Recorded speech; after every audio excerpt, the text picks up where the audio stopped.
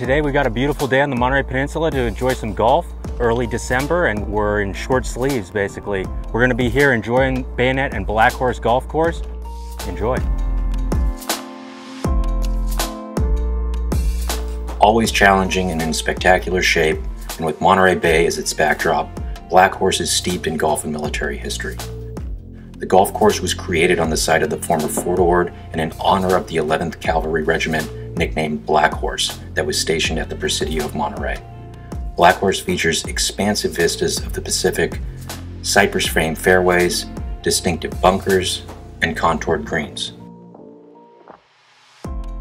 The par 3 15th, created during the renovation, faces the bay and is sure to emerge as one of the great holes on the peninsula.